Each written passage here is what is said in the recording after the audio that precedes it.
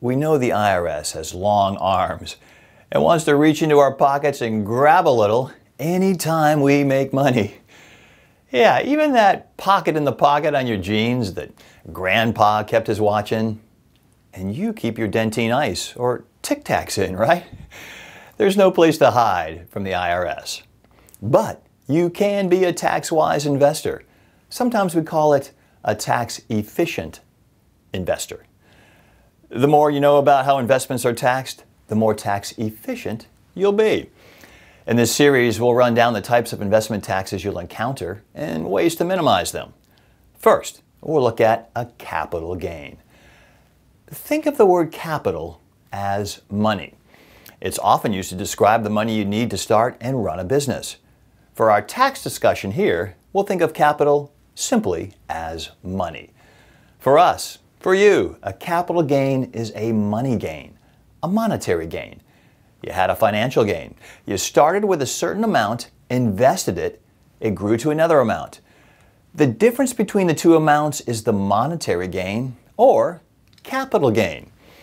One could also have a capital loss if the investment went south in value and is worth less than what you started with. A capital gain is the difference between the amount invested and the amount you end up with when you sell the investment.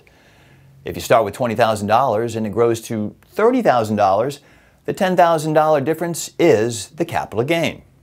Had it declined in value to $15,000, the $5,000 difference is the capital loss.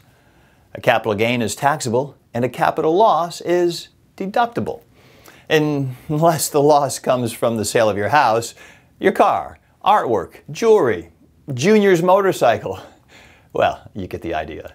Personal stuff. A point to consider, a capital gain is not taxable unless you actually sell the investment.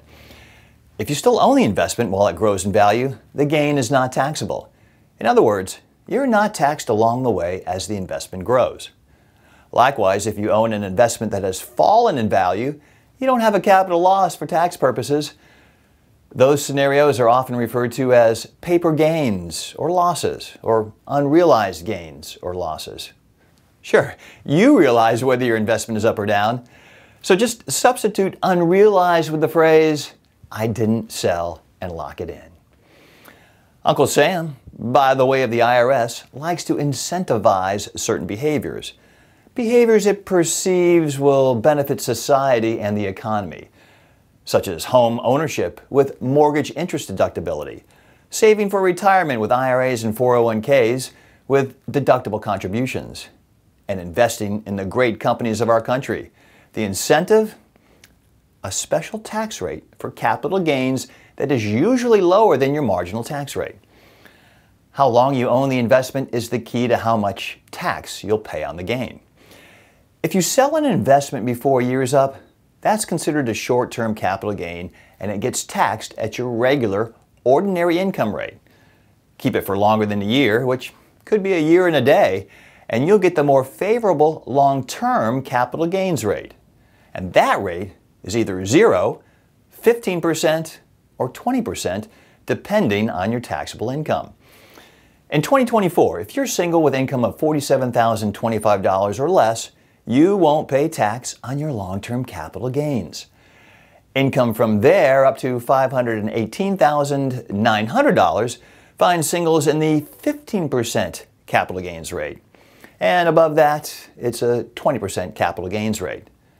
Married filing jointly with $94,050 or less income won't be taxed on their long-term gains. Married with income in the next range, that's up to $583,750, get the 15% cap gains rate. And beyond that, they'll get the 20% rate.